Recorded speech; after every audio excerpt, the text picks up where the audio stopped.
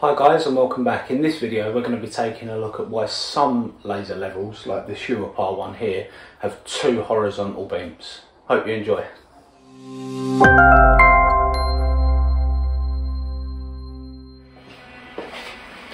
So this video is going to be in response to a lot of questions that I get on my laser level videos, but quite a lot of people ask about why you would have two horizontal lines.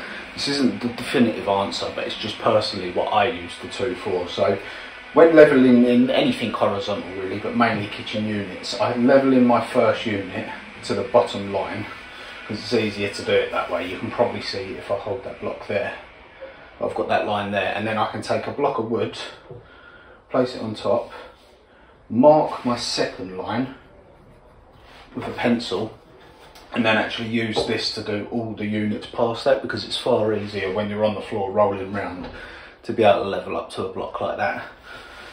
So like I said, not a massively long video, just answering some questions. Sorry about this laser line. Cheers.